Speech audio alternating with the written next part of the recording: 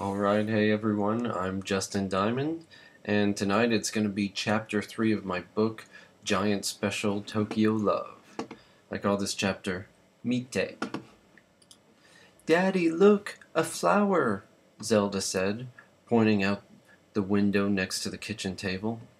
The entire Diamond family, Sora, Zelda, and Justin were eating dinner. Sora and Justin had all but finished their meals.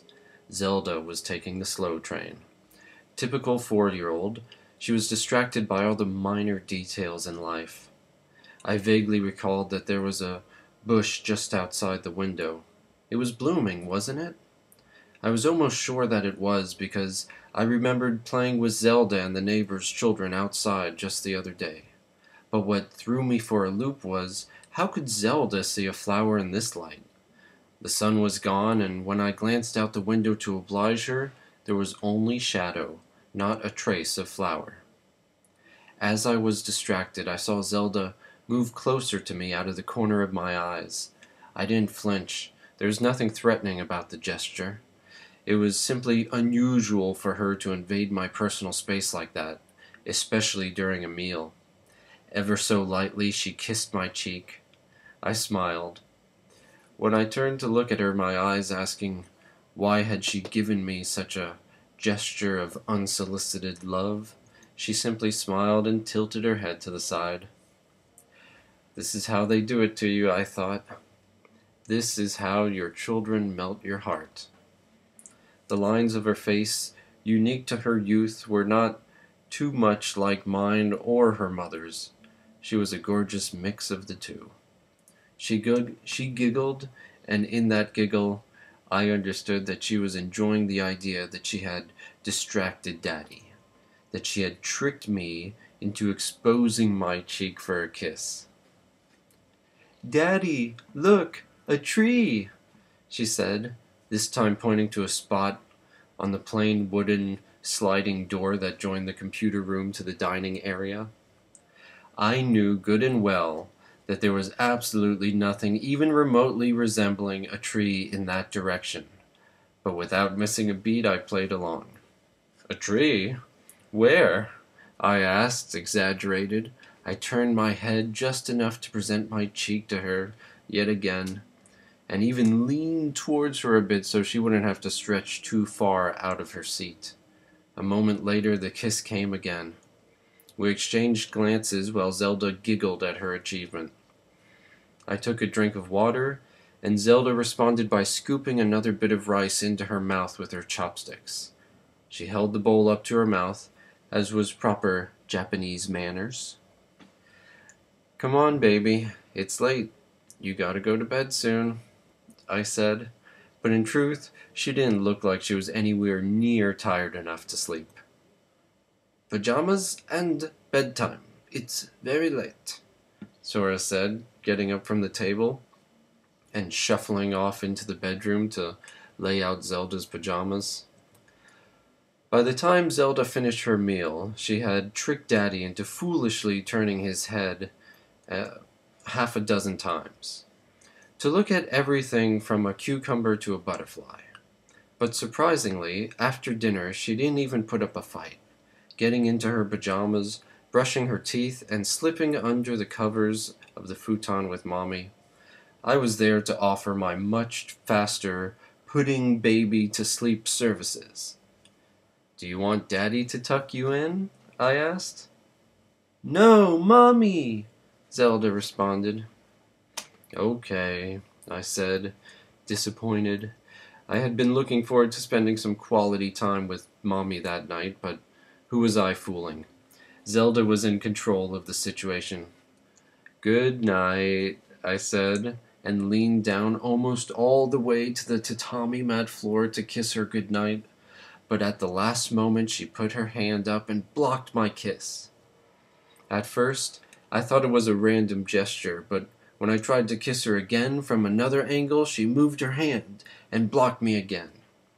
I was about to go for a third angle when I heard a slight giggle, and I knew that Zelda was toying with me. Okay, good night, Mommy," I said, and went to kiss Sora, but just before my lips could reach her forehead, Zelda's tiny hand intervened. "Oh? No, not even kiss Mommy?" Sora asked. "No," Zelda said. "Okay, good night, silly head," I said to Zelda. And then to Sora, "Are you getting up?" Some nights, all too frequently, she would fall asleep when she put Zelda to sleep. Other nights she would get back up. I need to work," Sora said. They didn't frown at this remark. I simply stood up and left before my anger showed. So even if she did get back up, it wouldn't be to spend time with me, it would be to grade papers and to do work. A mother first, teacher second, and a wife a distant third. Maybe fourth. I left them to fall asleep, leaving the door ajar, just as they liked it. It was easily my least favorite part of the day, waiting for Sora to possibly get back up and spend time with me, where time together means something like time in the same room. In this situation, it would mean Sora working at her computer while I played WoW. But every so often we would watch a TV show together. Rarer yet, we might even have sex. It all hinged on Sora being able to put Zelda to sleep without falling asleep herself. Who knew what went on in her mind? I was starting to think that she would probably take a nap. Anybody would after working the grueling schedule that Japan puts on its public school teachers.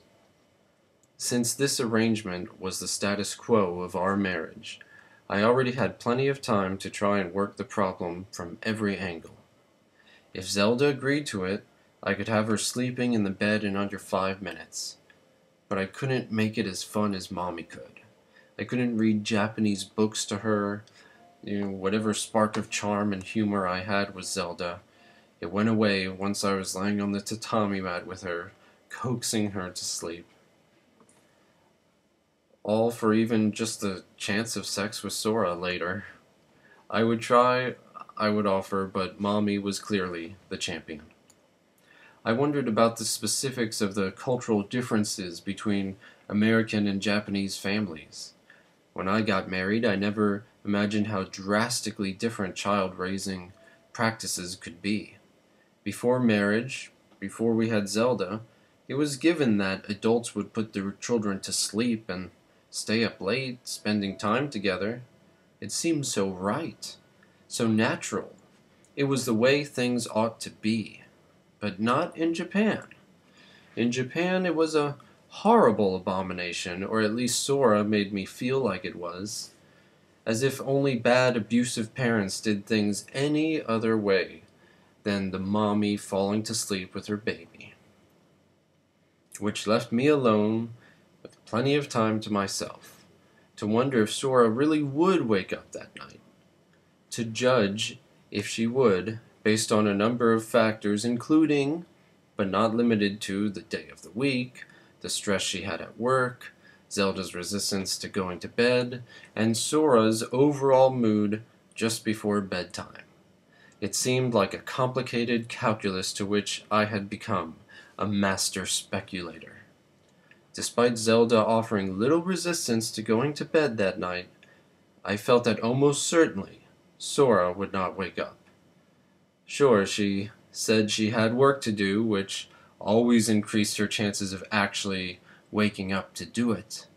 But she had already mentioned that it had been a field day at school, meaning she'd had a very physical day of activity. She may have even run a relay course or something similar.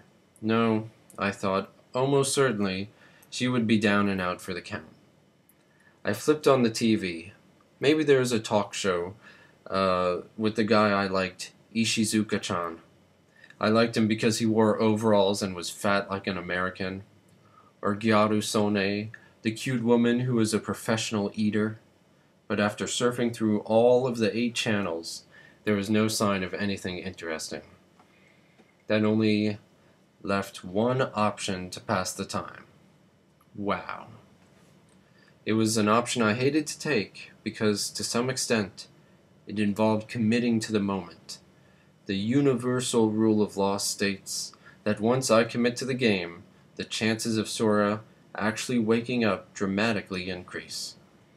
I clicked off the TV, put the remote down, and used my mouse to double-click the WoW icon. Thank you very much. I'll see you next time.